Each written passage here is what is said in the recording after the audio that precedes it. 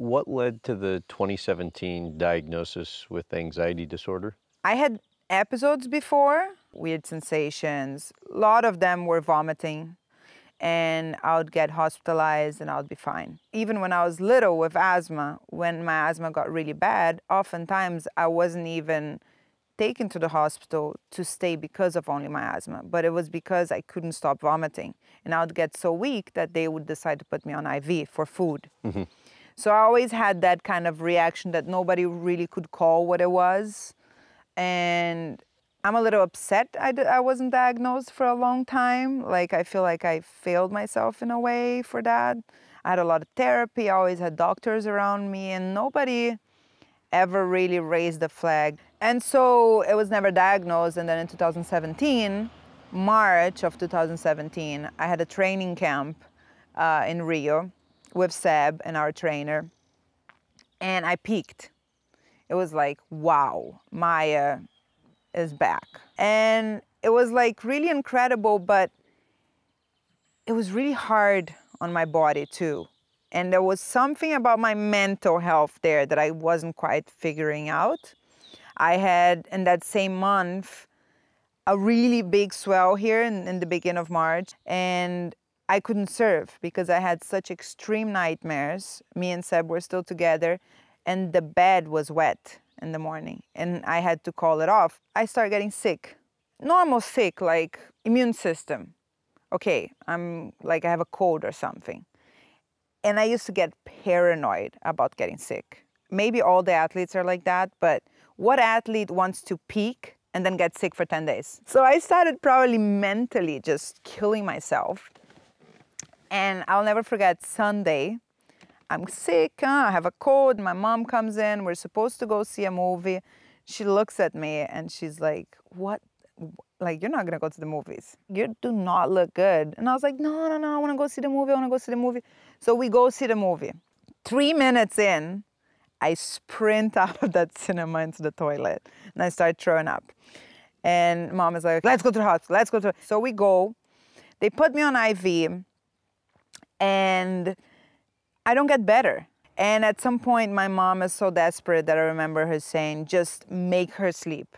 Just like shut this girl down. And they did that with anxiety medicine through the vein. So I slept, and next day I woke up, you're fine, you can go home. So what did I have? We don't know. I'm like, okay, let's go home, Mom. And we go home, and that week I start going back to training, and I cannot train right. Like, I was so dizzy, I was so confused in my head. And so I started looking for doctors and answers. And at some point, I'm home, and my auntie comes, and we start watching kind of like a suspense movie. And I start feeling so weird and ill and agitated and with anxiety. And I'm like, turn off the TV. And she's like, well, I have something here. Do you want to try? And I was like, well, what do you have? Well, try. And I tried, and I felt better. And I was like, what is this medicine for? And they're like, anxiety. And I'm like, okay. And so I went into the psychiatrist, and I told him and explained it to him. And that's when I got diagnosed. And we started finding medicine that would rebalance those chemics that probably got mixed up in my brain. I think the anxiety just shows, makes her maybe stay with herself a lot. She won't go in large crowds, she won't go out partying, she won't go to restaurants. Like, it really doesn't show when it counts. If there's big waves or she has a job to do, when she should have the most anxiety, she kind of deals with it. Now she has the dogs who help a lot. Couple items I want you to elaborate on. The big yawns that you'll do. Horrible. They're the weirdest thing ever. It's like something is inside me and I just have to yawn so hard. Who told you that, Steph? For the whole week of my first world record, I was just yawning. She said it has something to do with oxygen. Yeah, it's like when you have anxiety and you have like this pressure, what do you want to do? You want to like excel.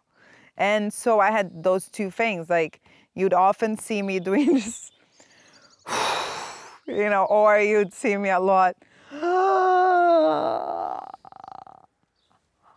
Like, I don't know, I just got something out of me. Yeah. It was inside. It was, I don't have it anymore, thank God. Oh, that's anxiety? All right, well then, yeah, there's a lot of big yawns. If that's the way she deals with it, I didn't know that. But then, yeah, she has anxiety in the water as well. Ooh, what about driving on the wrong side of the road? Yeah, that was one time. That was terrible. Well, then, you know, I had some episodes of just a very quick, and just a few times really, very quick memory loss. Very, very sharp, like, doom, and I would be lost. I had just surfed, and I got on the road, and I could not figure out on what side to drive. So a car came, and all those things kind of scared me. And that's why I remember them so well. Your mom says you're still not fully recovered to this day from the anxiety. Like, how will it come out in you now? To be honest, it's pretty controlled. I had some problems when I tried to really stop the medicine. And that's when, then I have this very similar symptoms. I think for my mom and my dad is really important for me to get off the medicine. For me, it's not a deal breaker. You know, if I need it for life, I take a very low dose. I keep myself on a very low dose, and I talk to doctors about it, and they tend to say that a lot of people stay on it forever. So I don't want to make it a deal breaker for me.